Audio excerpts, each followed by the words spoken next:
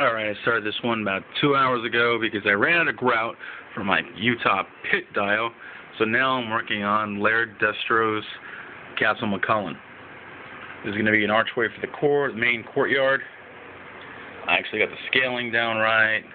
Got the foam. The blue you see is a Loctite adhesive. But again, I ran out of grout, so I have to go get more, and that has to be cut and shaped and sanded. Right now it's just 7 feet of longness, but I don't know how much more I'm going to add to this because it's freaking huge already, and it's just one wall of a courtyard, as you can see. So I really got to tone it down because these things are getting way too big and way out of control. But I'll put it up and show you what it comes out to.